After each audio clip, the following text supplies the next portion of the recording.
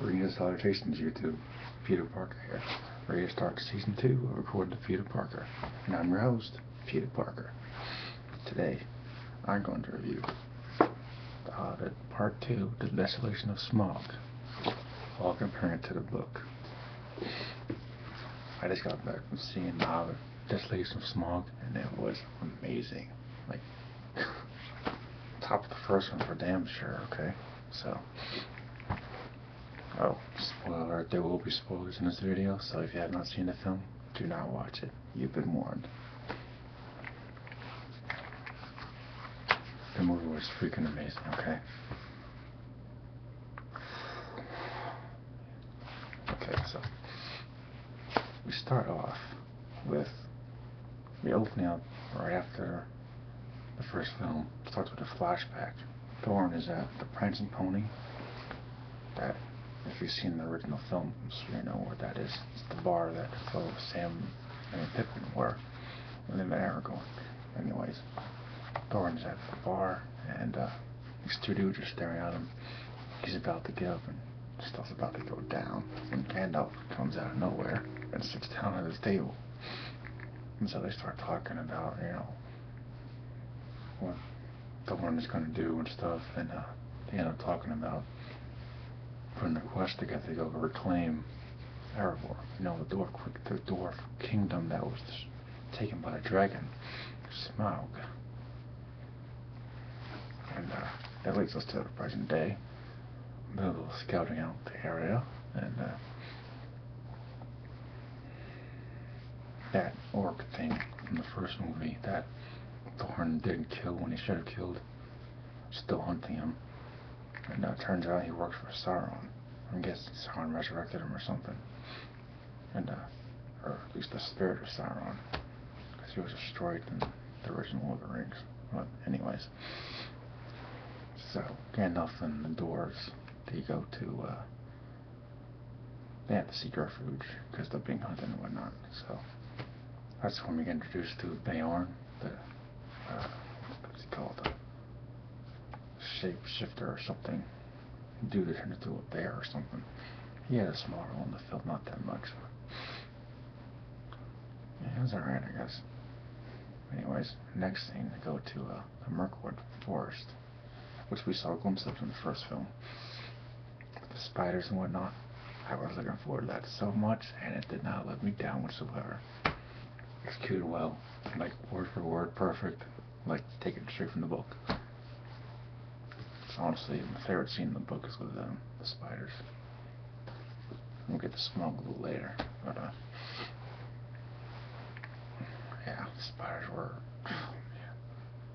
I like how they did with Bilbo. We're starting to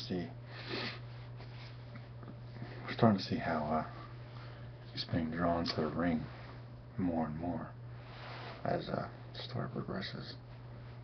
It starts to become like a crutch for him, like a drug or something, to the point where in the Fellowship of the Ring, you could see why he's so drawn to it and whatnot, especially when photos is the new ring bearer.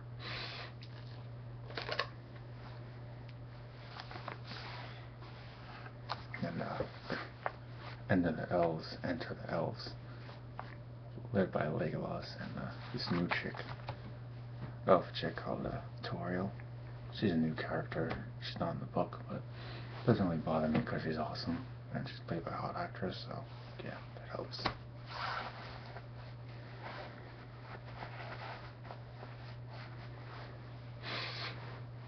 So there's this love triangle between Legolas, Toriel, and Keely. Of all the dwarves, besides Thorin and Bilbo and Gandalf, of course, Keely is probably the one that has the most amount of personality. The other ones are so bland you could probably tell them apart. So the dwarves get taken to the elf fortress in the Mirkwood Forest, and then we meet Legolas' father, Thranduil or something. Yeah. So, long story short, Bill rescues them, sneaks into the place with using the ring to go invisible and stuff. And they do the barrel scene, very well done. some extra drama added in there. Keely gets poisoned or something, and you know, one thing leads to another.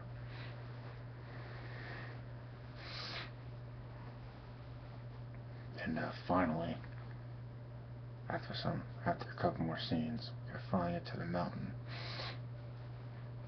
the Lonely Mountain and whatnot, and the Lonely Mountain, yeah, the one with the herbivore.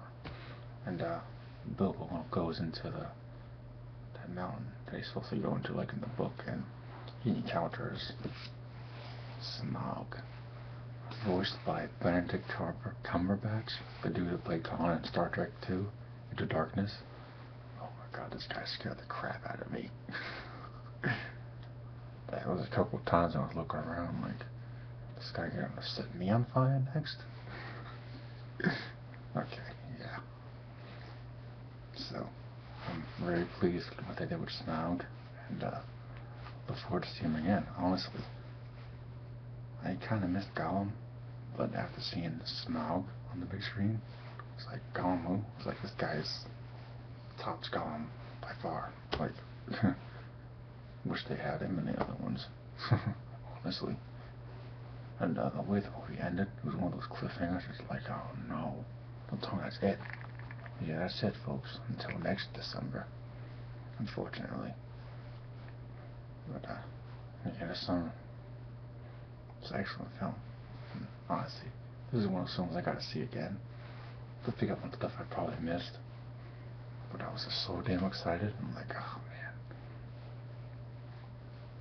man. Oh, another year. I gotta wait to see the next part. If only I had Doc Brown's time machine.